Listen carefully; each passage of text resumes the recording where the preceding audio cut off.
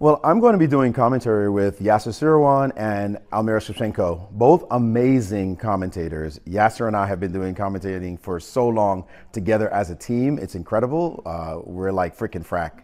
It's going to be great. Almira has a ton of energy, and she's kind of also a little bit mischievous. She likes to start trouble. So I think this trio will be incredibly dynamic, and we have this brand new event to be doing commentary on. So I think we're all very excited to see what's going to happen.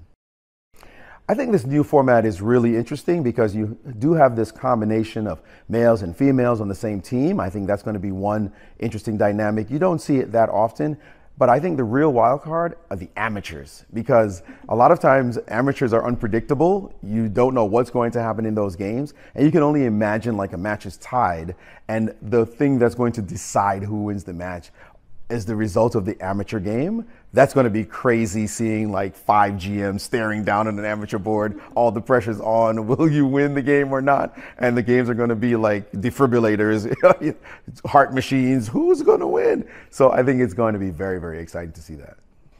As a commentator, I'm not supposed to have any favorites. And honestly, I don't have any favorites for this competition. I think with all these incredibly strong players that are here, the world's best in attendance, that's enough. I'm no longer a player, I'm now a super fan, and I just want to see great chess, and in this brand new format, we should get a lot of thrilling games.